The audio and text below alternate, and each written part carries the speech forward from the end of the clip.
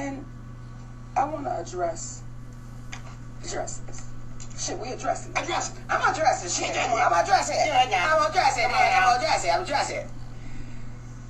When you get hits from people in the Netherlands, and from our brothers and sisters in South Africa, Netherlands, and they're saying, we're over here hurting for you, sister, to watch that you got to keep proving yourself to your own community. How much more proving do you have to do? And what happens is, for the brothers and sisters that feel like, oh, shut up and sit down, Sydney, and the ones that get it, we have to fight for you even harder.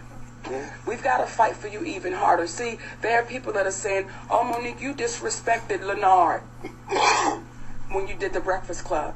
Because when you didn't think the tape was rolling, you said he was the man that walked his wife into the master's house and then came back and got her. No, I didn't respect that, brother. All I said was the truth.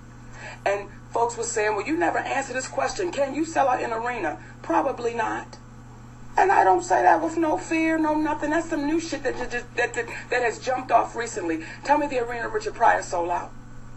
Tell me the arena that Eddie Murphy sold out.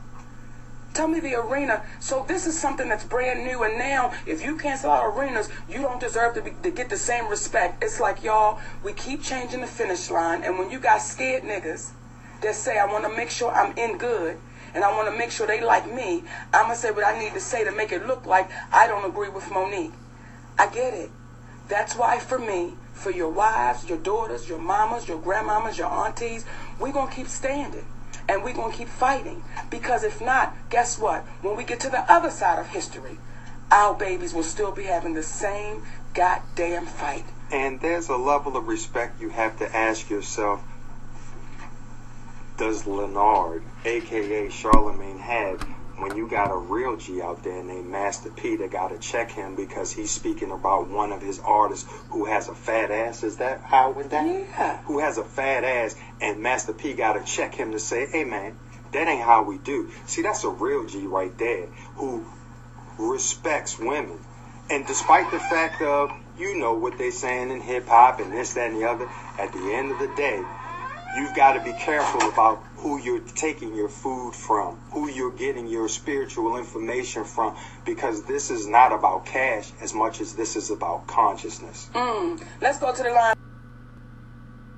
And that should really explain everything. And for everybody who keep piling on and piling on and piling on,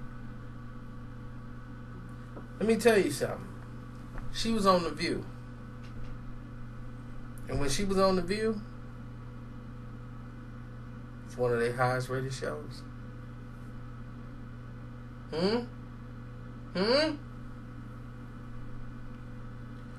When Monique was on The Breakfast Club, that was the largest show The Breakfast Club has had in a very long time. It's done about 3 million in views and climbing.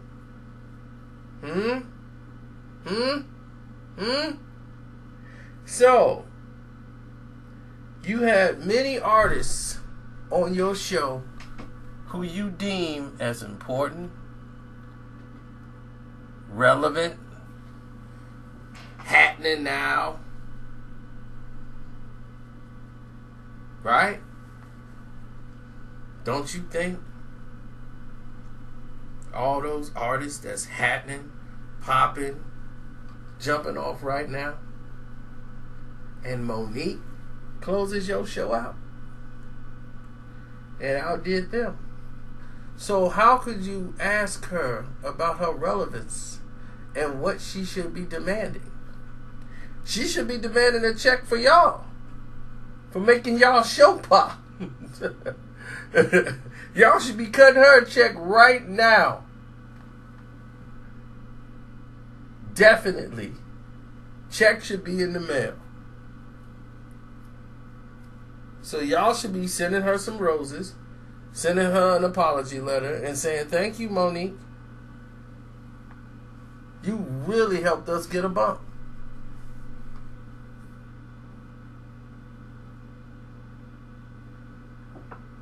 So, with that being said,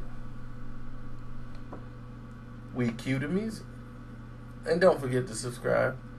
I'm out.